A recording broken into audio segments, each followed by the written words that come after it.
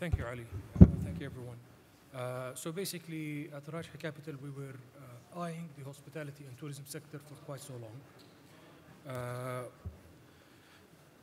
The hospitality sector and the tourism in general have witnessed a major transformation over the past few years.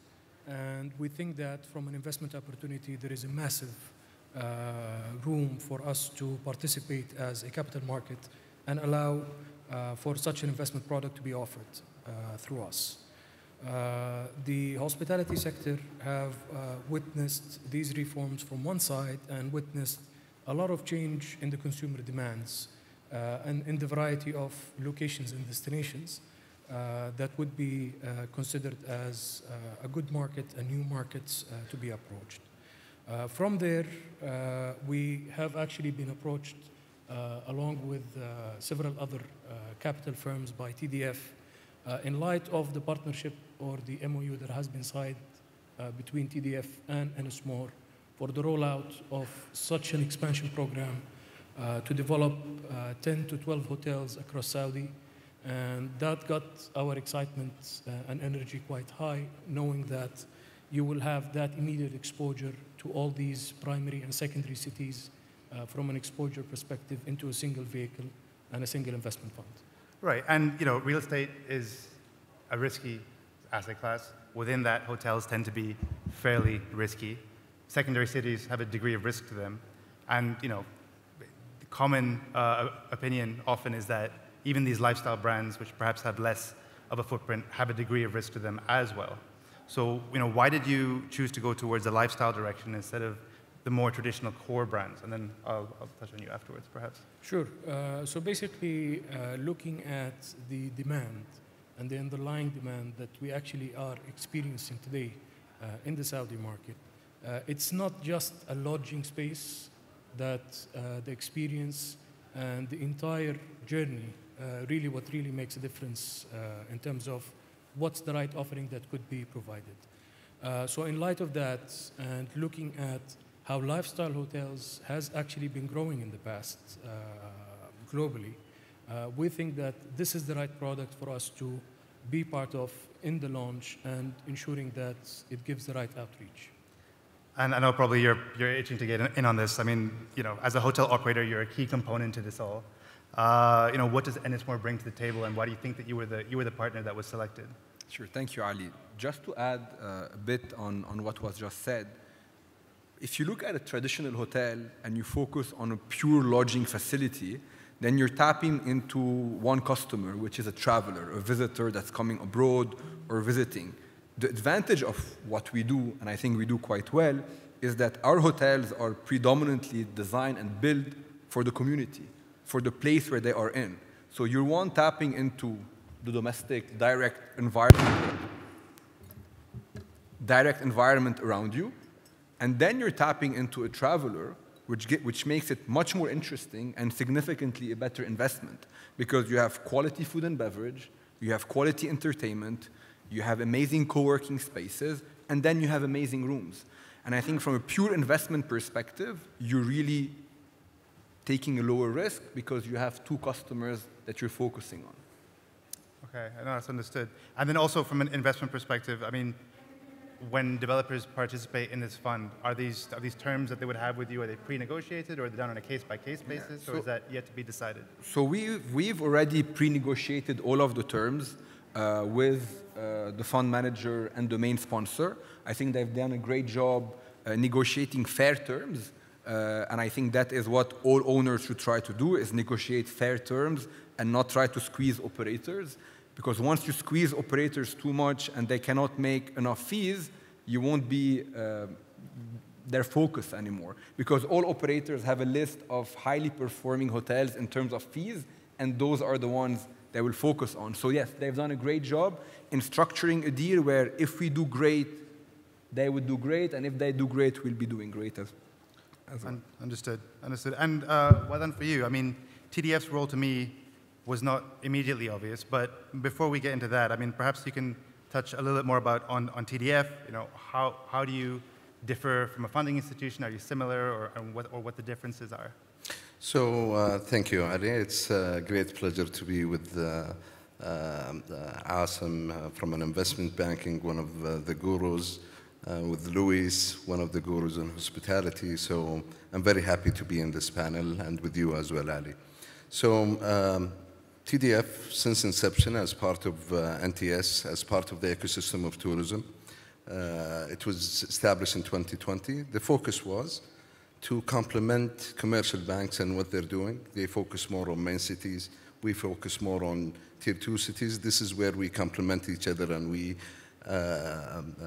lower the risk of banks in entering into tier 2 cities. So a big difference between us and commercial banks, we're economic impact driven. So us as an ecosystem, we focus more on GDP contribution, on number of visits. We focus more on jobs, adding jobs to the industry, whether it is direct or indirect. We take hand in hand investors through an investor journey from conception, from the idea, from the beginning.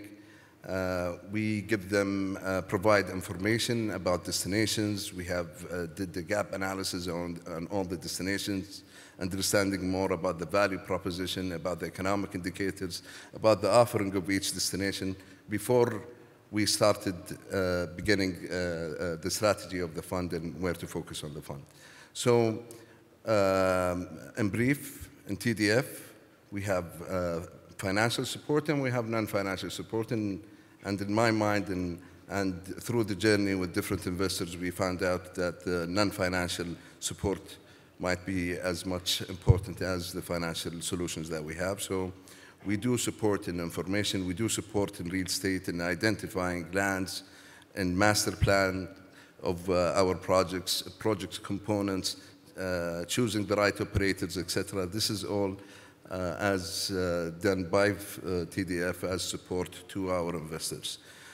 From a financial support, we have 3 terms of support. So we do equity, we do debt, we do guarantees. We do customized solutions based on gaps of the projects. So our participation is really based on the gap of the project. If it is towards the equity, this is where we will focus. If it is towards the debt, we will focus more on debt. If it is in need of guarantees, we will focus more on the guarantees.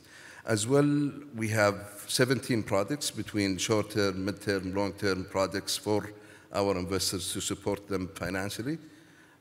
We also have a very important factor, which is the TDF Hub, TDF Grow. We graduated entrepreneurs, 1,500 last year, and gradually we will train more to be ready to be financed from TDF. To support our large projects, we will need a lot of support from the small and micro to attract the right services and offering in our big projects. So let's say I'm a developer and I want your support.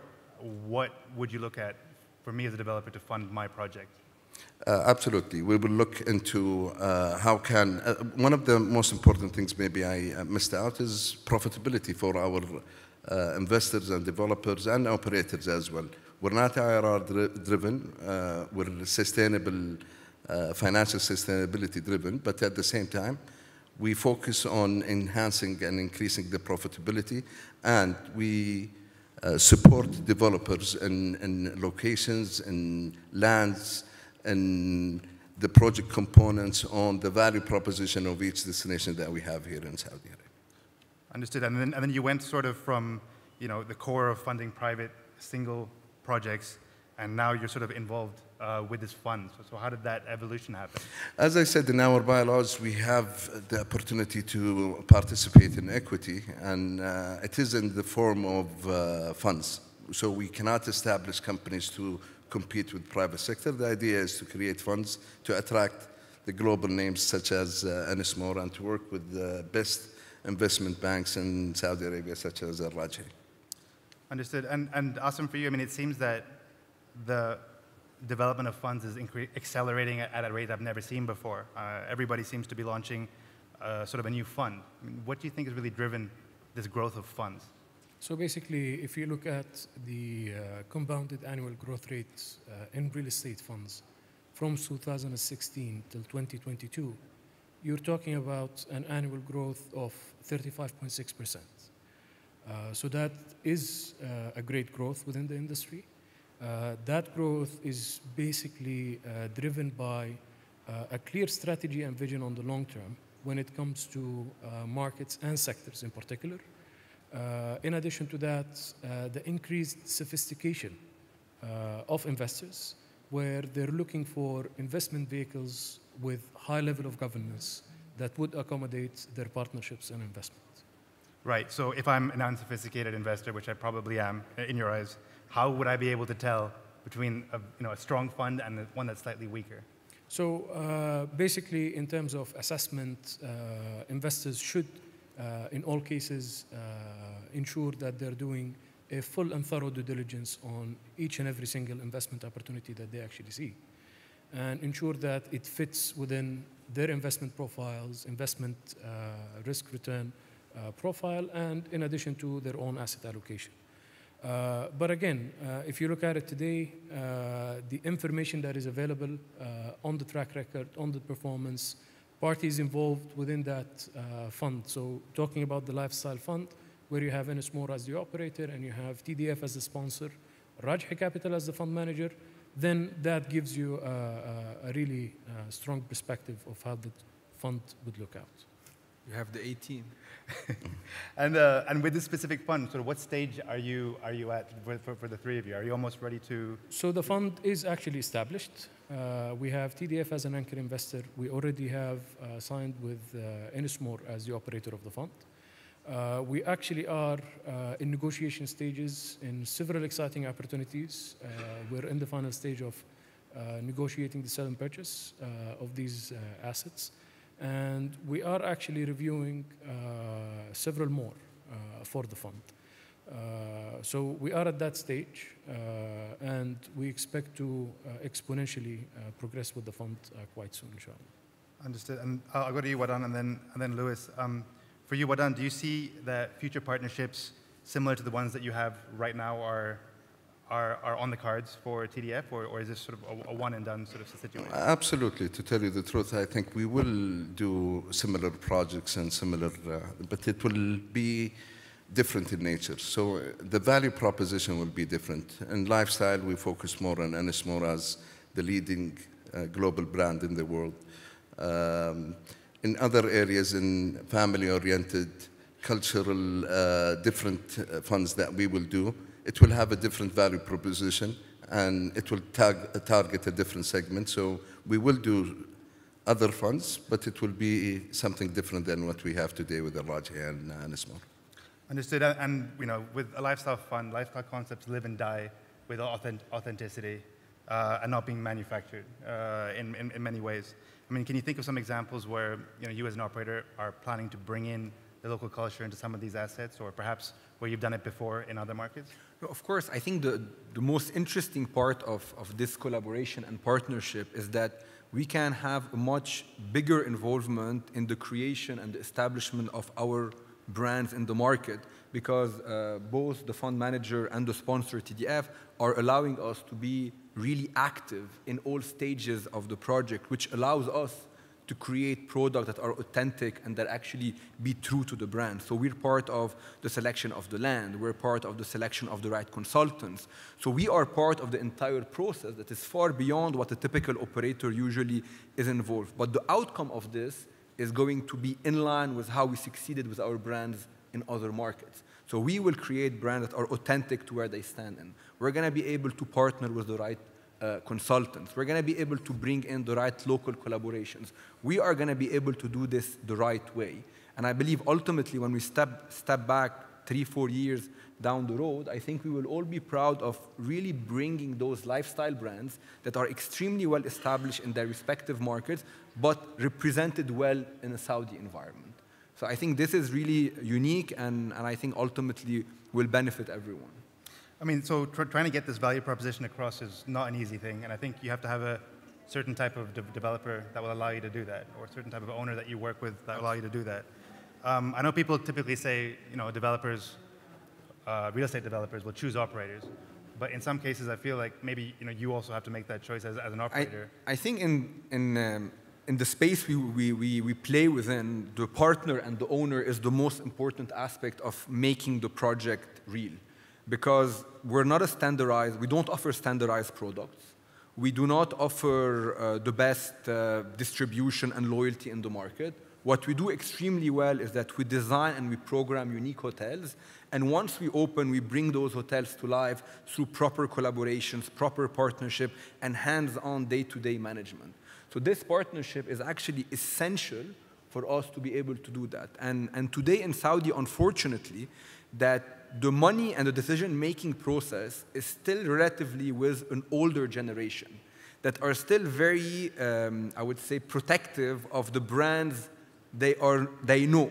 While the industry has changed, people are no longer really interested, more or less, in traditional offering. People want alternative, different, unique brands. And I think this is the best vehicle. And I think what TDF are doing has a financial aspect to it, but I also think has a big impact on tourism. If you are a young German, and you know that 25 hours is opening in a second-tier city in KSA, you'll automatically say, okay, that city is relatively cool. There must be something culturally relevant, and I'll probably consider going there. So, and you, if you're living in that secondary city, you'll be happy to know that I'm going to have a hotel that is cool to show someone when they come in. It's a hotel that is going to have a nice public space where I can go work in, and I'll be proud to take my friends for a dinner on the rooftop. So it's really a smart proposition for international traveler, and again, to the crowd that are living around those hotels. To tell you the truth, I just want to add something. I think we took our time in the negotiation with the Ennismore and with the Rajhi capital in this. We're trying to look at the global trends, and we wanted to see where is the focus of the industry moving forward, and there was a lot of focus on lifestyle. And this is where really it started. We started matching NTS, the National Tourism Strategy, with the Ennismore strategy, involving Rajhi capital from a financial or an investment perspective and structuring this fund. Again, the fund will be 1.5 billion riyals. We have already seeded TDF the first batch. We will raise from the market as moving forward, and we're looking into opportunities to deliver around 2,000 keys in the next upcoming years. Okay. And yeah, looking at these projects, and I know everyone is sort of saying it's not primarily financially driven, but that is an element to it. So, you know, Assem, for you, when you look at the financials of these secondary cities, how do they stack up when you're looking at more core projects in primary cities? Are they better or worse, or is there no such comparison that can be made? So it's the way you look at it is when you talk about tier 2 cities, immediately you would consider, or what really comes to mind from a stereotyping perspective is low occupancy, low ADR, and then lower GOP. But the reality is the offering from one side is not there. From the other side, you see a lot of initiatives and efforts are being exerted to really establish these destinations and create an entire ecosystem within these destinations rather than just building a hotel. Yeah. So with all of these efforts, we expect that the tier 2 cities would actually be a good competitor in terms of returns to tier 1 cities. Rather than a lagger in terms of performance. Yeah, no, understood. And sorry to interrupt again, but for each destination there is a value proposition, even in tier 2 cities. If you look into Al-Baha, for example, Her Excellency Gloria, the previous session was talking about wellness, for example. It's an excellent destination for wellness and hiking, adventure, a lot of other, if you go to Al-Ula, it's mainly heritage. And each destination you're going to find a value proposition different than, and this is what makes Saudi very attractive for a lot of people.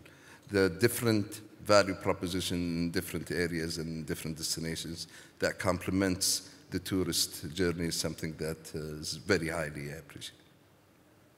Understood. Okay, so I think we are on the last little bit. So I think maybe final thoughts, maybe Wahdan, you could start, what you see on the horizon in terms of, hospitality funds and private sector development? Yes, I think there will be, we're working a lot with private sector and developing opportunities. Today, TDF, the whole mandate is really to enable private sector and to enable developers, private investments into the industry. And it is the main thing that we do. So we will remain focusing on this moving forward. And how about yourself? How do you see that your role will evolve as this fund evolves? And then how do you see sort of Ennismore in the wider KSA market? I think the fund is becoming more interesting by the day for us because we are able to take risks that usually but we'll be able to explore opportunities that typically a conservative investor wouldn't be able to do.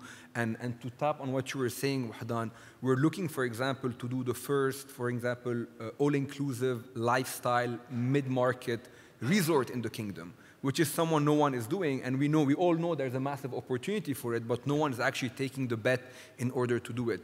We're looking at how can we look at a tented experience, but done in a quirky and an elevated manner.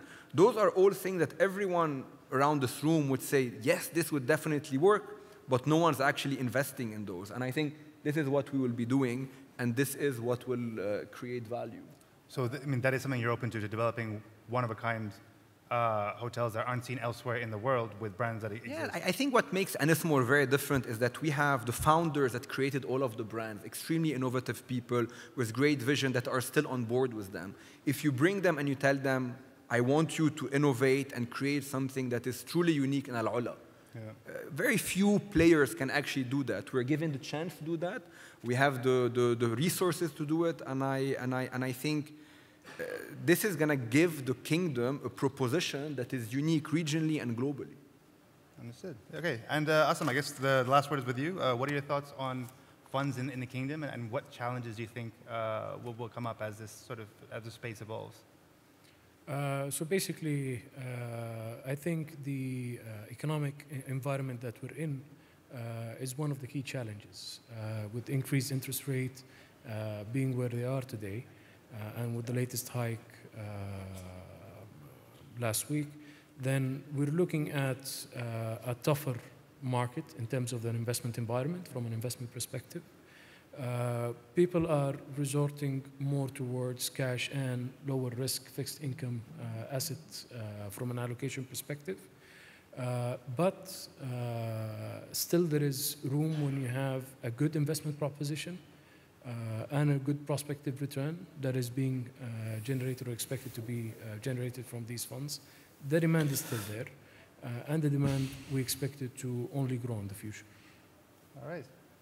Well, thank you. I think we're sort of out of time now, so I thank you all for attending this session. And yeah, I'm sure we'll all see you outside. Thank you very much.